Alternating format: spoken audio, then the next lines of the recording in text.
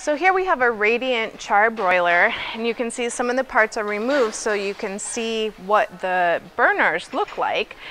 These tubes are where your gas would come out and your flames would come up. Now imagine if your food was directly over that tube, your grease, your food material is going to drip down and clog up those holes and affect your gas flame. So we use what they call radiance. And this is your radiant. You can see that it covers the burner itself. So the flame comes out of the gas tube,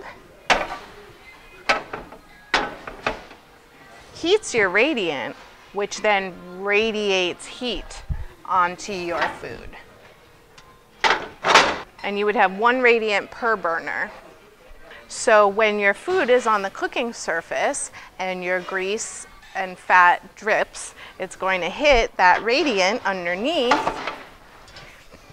and that's where you get your charbroiled flavor.